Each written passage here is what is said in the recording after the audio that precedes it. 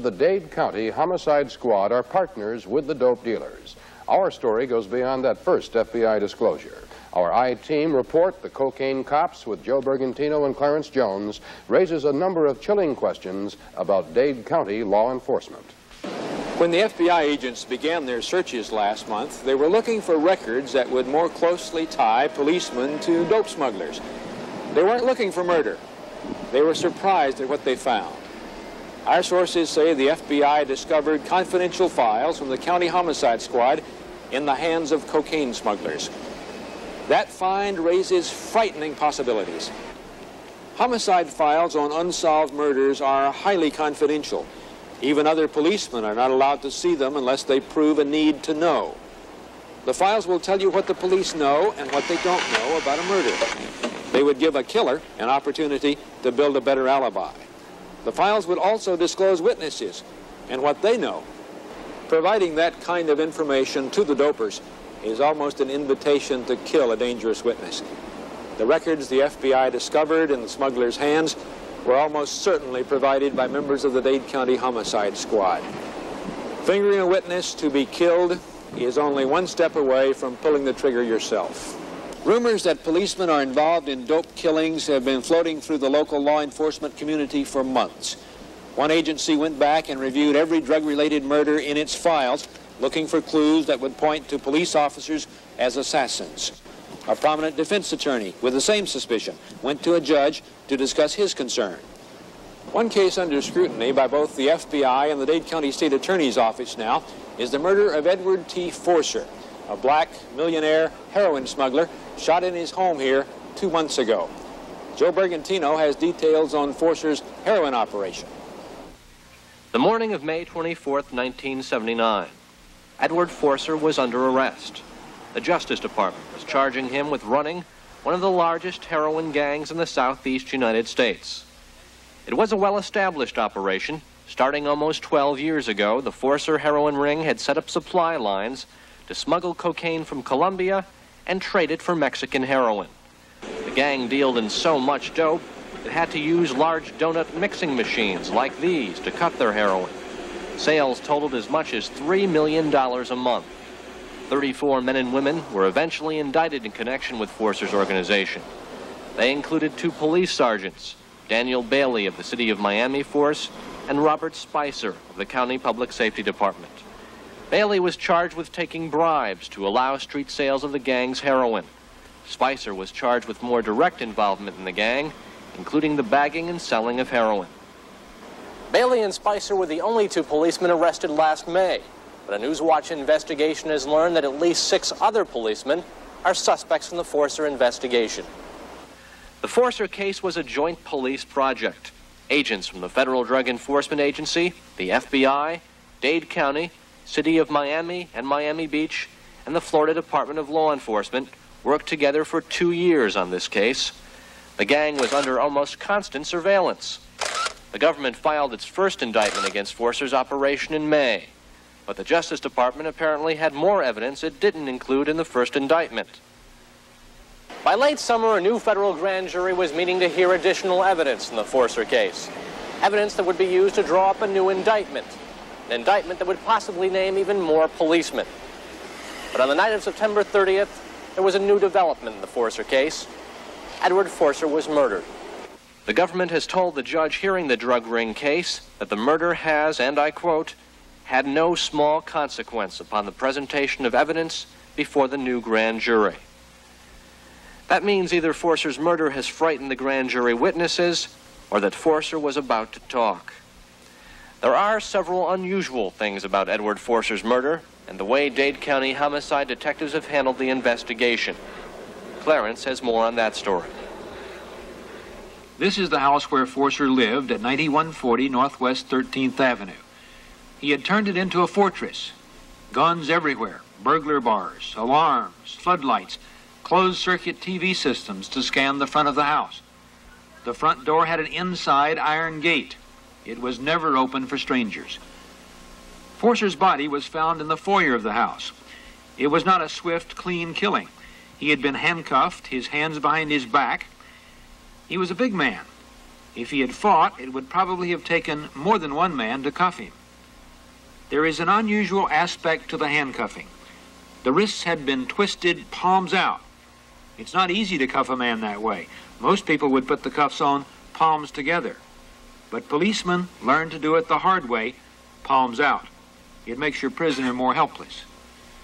Inside the front door, it appears he was forced to kneel. He was pistol whipped in the face. He was shot in the leg 3 times, perhaps one shot at a time, to extend the pain. The gun was a .22 caliber automatic equipped with a silencer. The neighbors would not have heard anything. 2 shots in the left ear finished the job. The house was not ransacked. The killers closed the front door as they left, leaving it unlocked. When the victim is as notorious as Edward Forcer, normally the homicide detectives would become extremely meticulous. They would collect even the tiniest shreds of evidence and run them through chemical analysis. They would look for everybody they could find who knew the victim, and then interview them, sometimes over and over again.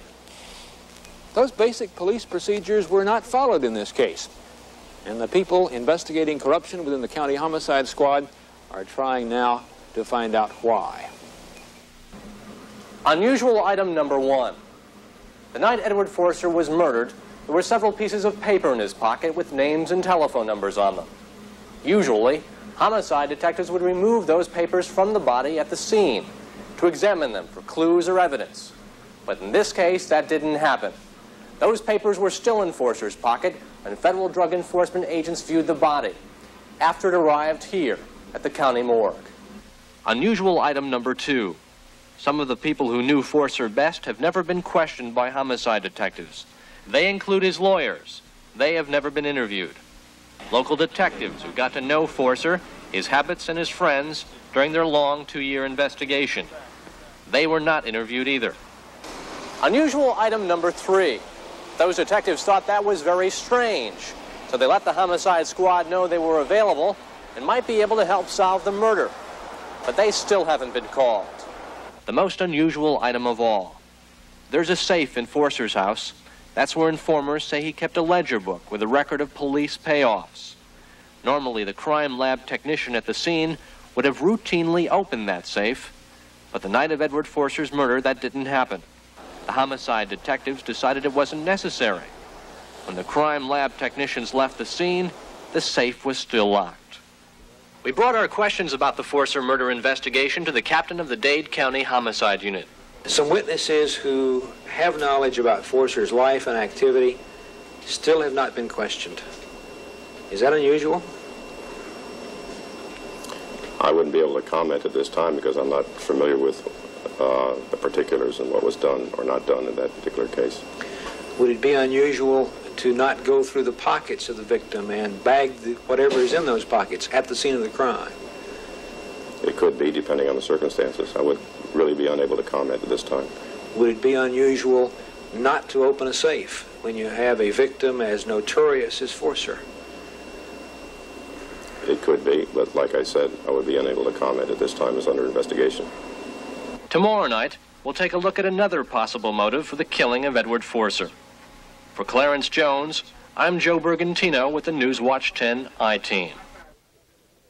7 Dade County homicide detectives have been subpoenaed today by a federal grand jury. They're to be questioned about the unsolved murder of heroin dealer Edward T. Forcer. The grand jury also subpoenaed all Dade County Public Safety Department records in that murder investigation.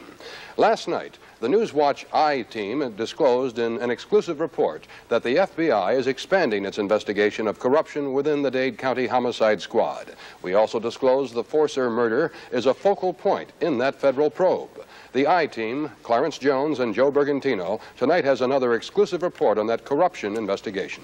And Clarence, I guess it's been a busy day for you. For a lot of people in this case, a lot of people. The Forcer case is heating up considerably. In addition to the grand jury subpoenas today, there is new activity within the homicide squad and at the state attorney's office.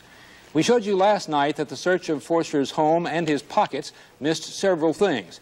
Last Friday, as part of our investigation, we obtained permission from the custodian of Forcer's house to go inside that empty house.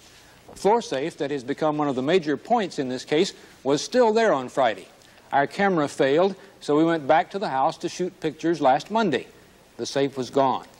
There was an empty hole in the concrete floor where the safe had been. The next day, on Tuesday, the state attorney's staff obtained a search warrant for the Forcer house. They returned to the scene of the 2-month-old murder with crime lab technicians to try to collect evidence that was overlooked the night of the killing. But by Tuesday, the safe was no longer there. The removal of the safe over the weekend raises the possibility that there was a leak, and someone in the Forcer organization decided to dispose of the safe before the police came back. At the homicide squad, a new lead investigator has been assigned to the Forcer case to give it a fresh workup. Tonight, we've learned through our investigation that the Forcer murder may also have involved the theft of more than $500,000. Joe Bergantino has details on that. If there was one powerful element in the life of Edward T. Forcer, it was money. As one of the biggest dope dealers in this part of the country, he was a millionaire. He kept more money in his home than most of us would ever make in a lifetime.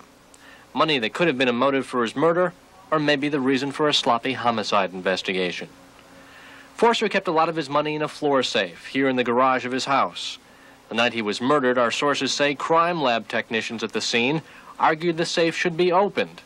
Homicide detectives said there was no need to open it. The crime lab thought that was unusual. We've now learned there were several reasons to open it. Informers in his narcotics gang say that's where Edward Forcer kept a ledger book of police payoffs. Word of the ledger book is one reason the FBI and the Dade County State Attorney's Office are investigating the Forcer case. Forcer's payoffs raise the suspicion that a crooked policeman might have killed Forcer to protect himself from discovery. We have talked to several members of the Forcer gang who say there was about $650,000 in the safe that night Forcer was killed. They claim the police looted the safe, that when the house was turned back over to Forcer's brother 10 hours after the homicide, the safe appeared intact, but that when the brother opened it, there was only $25,000 in it. The gang members believe that a thief would have taken everything. They believe a policeman would have left some money in the safe to cover his theft. Clarence continues the story. You should understand that people in the Forcer organization are not the most reliable witnesses. They could have taken the money after the police left. They don't like policemen, and they have every reason to hurt them. But the nasty question of the failure to open the safe and make that safe and its contents part of the evidence in this case still hangs there. Homicide told us late yesterday they did not open the safe because an assistant state attorney told them the night of the murder that they had no legal grounds to open it. We pursued that today. On the night of the killing, Assistant State Attorney Jeff Raffle was on call. Homicide called him, woke him up, told him they had another drug-related murder. There were 21 murders in Dade County that month. Raffle was told that night the body had not been identified and that there did not appear any reason for him to come to the scene. Early the next morning, less than 12 hours after the body was found, Homicide turned the house over to Forcer's brother, who was his co-defendant in the federal drug case. After the brother took possession of the house, Homicide met with another assistant state attorney, Jim Woodard. Homicide says it asked Woodard for a search warrant to open the safe. Woodard says he has no memory of any conversation about a safe, but it could have happened. Whatever was said, the safe by then had probably lost its value as evidence. The police had lost custody. We tested the story of $650,000 being inside the safe on several law enforcement officers who were familiar with Forcer's drug operation. All said that figure is completely believable. He was dealing in so much dope, he needed between $500,000 and $1 million in cash all the time. The dope community knew that, and many policemen knew that. But nobody knows now what happened to the cash. The evidence report from the murder scene shows no money was found in Forcer's house. With Joe Bergantino, I'm Clarence Jones for the Newswatch 10 I-Team. Tonight, suspended Dade Commissioner Neil Adams is in trouble again. He was arrested at the federal courthouse in downtown Miami, and a member of the Newswatch 10 I-Team was there to witness it. Adams had been subpoenaed by a federal grand jury, which today opened a new investigation into the murder of heroin kingpin Edward Forcer, a murder the Newswatch I-Team has been investigating. TV 10 investigative reporter Clarence Jones was the only reporter on the scene when Adams was arrested.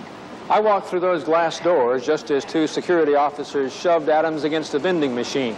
They handcuffed his hands behind his back, and Officer Kenneth Brown then held him by the handcuffs up and led him upstairs to a small cell block where U.S. Marshals keep their prisoners before they're taken to court. All the way down the hall, Adams kept saying, "I've got to go to the grand jury. I've got to go to the grand jury." Inside the cell block, his pockets were emptied, and then Brown unloaded the revolver. It was a small, .32 caliber, 6-shot blue steel revolver, a hammerless model, a Saturday night special. When Brown shoved the cylinder out to unload it, the entire cylinder fell out on the desk. It had 5 shells in it. Adams had come through a rear door of the building where new construction is underway. He was probably trying to avoid reporters and photographers. When the security officers saw him come out of the construction area, they told him he would have to go through a metal detector, which was installed because of security problems in the current Black Tuna Gang drug smuggling case. The machine detected the pistol in his pocket, and he was quickly arrested, charged with carrying a firearm into a federal courthouse. Within an hour, Adams was taken before a federal magistrate who released him on a $50,000 personal surety bond. That is unusually high for the charge, considering Adams' status as a public official. An assistant U.S. attorney said there were circumstances he could not disclose that require a high bond. Adams was suspended from the Dade Commission after he was arrested for pocketing the proceeds of bingo games he ran for charity. Just before his federal magistrate's hearing today, Adams was taken by a U.S. Marshal to the grand jury room on the 3rd floor of the courthouse. He was inside the room a very short time, which may indicate that he took the Fifth Amendment and refused to testify. That grand jury today opened a federal investigation into the September 30th murder of Edward T. Forcer.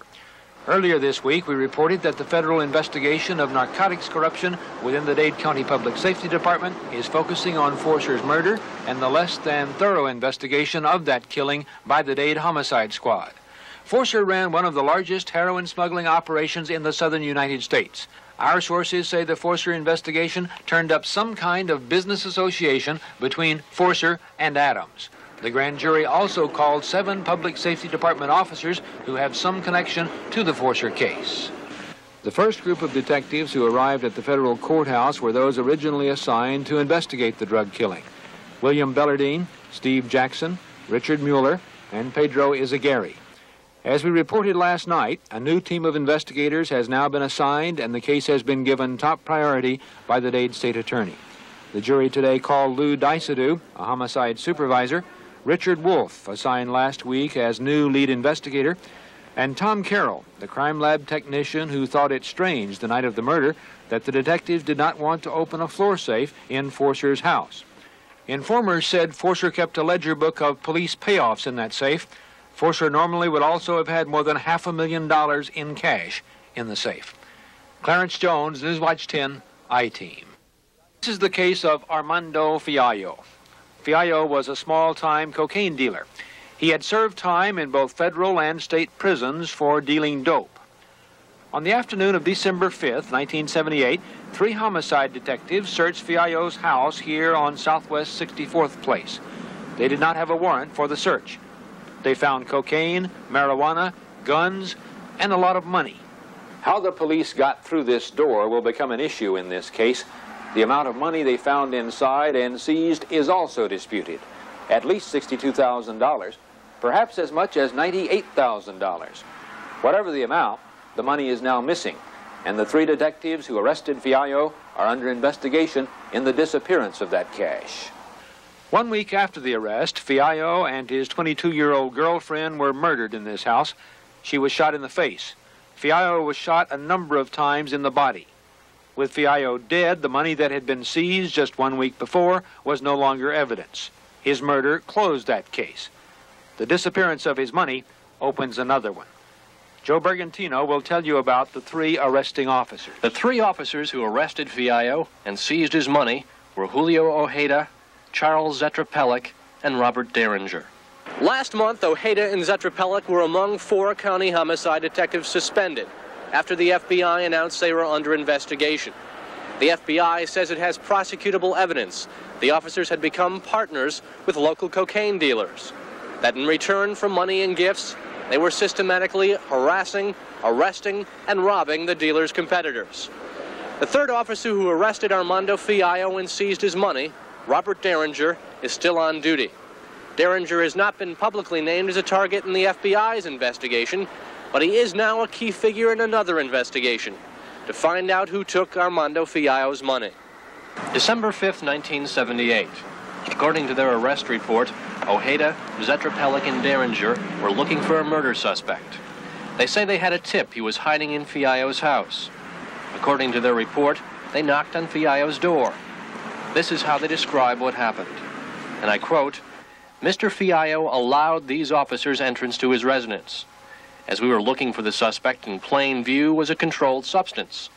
In the closet there was large quantities of marijuana." End of quote. Item number 1. The attorneys for the Fiallo family say he would never have let 3 policemen in if there was cocaine in plain sight. Item number 2. There is no mention in the arrest report of any money being seized. There is this receipt, though, that indicates that close to $63,000 of Fiallo's money was seized in the arrest and kept in the police property room. The day before Officers Ojeda and Zetrapelic were suspended, the Fiallo family's attorneys suddenly learned that Fiallo's money was no longer in the Public Safety Department's property room. How the money left the property room is a very unusual story. Clarence has more on that. This receipt, dated April 11th, shows the release of $62,735 to a Carlos Fernandez. The Miami telephone directory lists as many Carlos Fernandezes as John Smiths. The address shown for Carlos Fernandez is completely fictitious. In that section of southwest Dade County, there is no 27th Terrace. The receipt shows Fernandez as Fiallo's next of kin. His identity and the family relationship were certified by Detective Derringer. The Fiallo family says it has never heard of Carlos Fernandez. Fiallo was divorced. His former wife, the mother of his 13-year-old son, hired a law firm to recover the money that had been seized by the police. They went to probate court in February, filing this will and establishing that the son, Armando Jr., was Fiallo's next of kin and sole legal heir. When the lawyers could find no record of any money being seized from Fiallo, they tried to reach Officer Ojeda. Well, I think Mr. Essen, who made the attempts to reach Officer Ojeda, tried probably 5, 6, 7 times. These were telephone calls? Telephone calls. Which were not returned. That's right, which was not really unusual because Officer Ojeda was a busy officer. Now, you finally reach him in July. What does he tell you when you contact him in person about the money? He said that he had found some $62,000 and turned the money in, and that he had no objection to the boy getting the money back. He indicated that the money was still there in July? That's correct. The mother and son have become so frightened since Fiallo's murder, they would only talk to us through their attorney. How much money did the boy say the father had in the house? Several weeks before the father was arrested, he had shown the son a briefcase containing $98,000, and they had discussed the fact that the money was for the son's future and his education. Does anyone else know about the money? Did the father talk to anyone else about that? After his arrest, Armando Fiallo Sr. told his son's mother, whom he was divorced from, that $98,000 had been seized and that had been for the son. From July, when the lawyers first contacted Ojeda, through September, when they talked to him again, they say Ojeda led them to believe that at least $62,000 of Fiallo's money was still stored in the county property room. In November of 1979, my partner talked to Officer Ojeda, and it was then for the first time he told us that the money had been turned over to a relative in April. Now, you had talked to him on at least 2 occasions after April. That's correct. When he gave no indication that the money had been recovered by anyone else. That's correct. Does anyone in the family know Carlos Fernandez? I have asked both the mother and the son, and neither of them have any knowledge of Carlos Fernandez. They know no one by that name? That's correct. There is no one in the family by that name? Not to their knowledge. We tried to talk to the homicide detectives involved in the Fiallo arrest. Clarence went to Julio Ojeda's house. Who is it? Clarence Jones from Channel 10. I'd like to speak to Julio Ojeda. Nobody would open the door. I visited Charles Zetrapelic's home. Nobody would answer the door there either. Who is it? My name's Joe Bergantino from Channel 10. sorry, I'm not answering the door. We asked Metro Public Information Officer George Lucas to arrange an interview with Detective Robert Derringer. He said he'd convey the message. Lucas told us the FIO case is under investigation by the department's internal review section. I can tell you that we received it about 2.5 weeks ago, and it is progressing along. In a short time, we hope to have some type of final conclusion on it. What about the men who run the police property room? We asked them if any extra precautions are taken when large amounts of money are released. Do you still only need one signature, one officer? You don't need any kind of counter check on that? No, as long as he's the investigating officer involved in the case. You would release it just on his say-so? Right. We intend to file suit against the county for improperly turning over monies belonging to our client. Do you think you'll win? I believe we have an excellent case.